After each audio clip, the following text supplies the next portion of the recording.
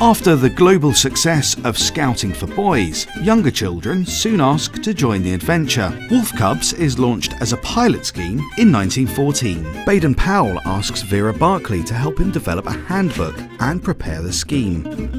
With the men away on the Western Front, many women volunteer as leaders. In December 1916, Wolf Cubs officially begins.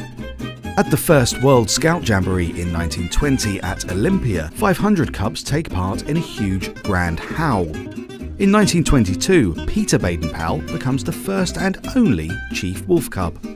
Cubs become a regular sight in the country, doing good turns and making themselves useful in their communities. With the outbreak of the Second World War in 1939, Cubs support the war effort by collecting scrap paper. Many packs move with them to the countryside to provide activities for the evacuees. As Cubs celebrate its 50th anniversary, plenty more adventures lie ahead. Cubs continue to grow, and in 1967, Wolf Cubs become Cub Scouts. Bob-a-Job, which launched in 1949, goes from strength to strength, and soon Cubs are raising money for more adventures. They're raising money for others too, including £140,000 during 1979 to support young people in Nepal. Hundreds of thousands of Cubs take part in National Tea-Making Fortnight in 1982.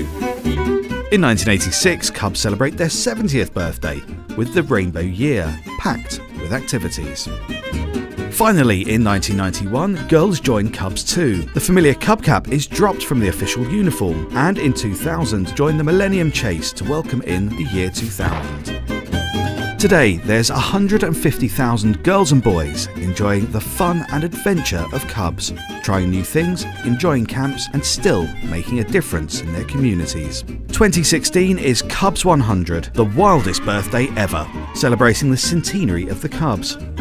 There's over 5,000 thanks events, adventure camps, and promise parties across the UK. Happy birthday, Cubs!